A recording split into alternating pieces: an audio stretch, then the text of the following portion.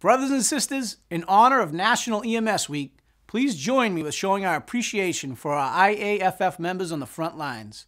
Whether you're a firefighter, paramedic, or a single-role EMS provider, this week is to honor you and your service. Never has the need to honor and remember EMS providers been more important than EMS Week 2021.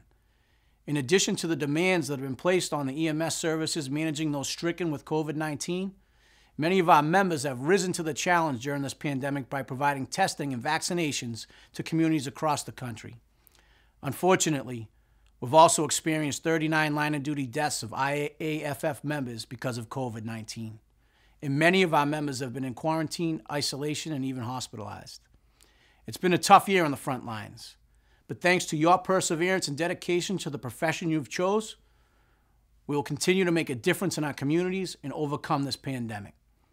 This week, we will share resources for your health through diet and exercise, focus on mental health, and highlight topics on day-to-day personal safety while you're out on the scene.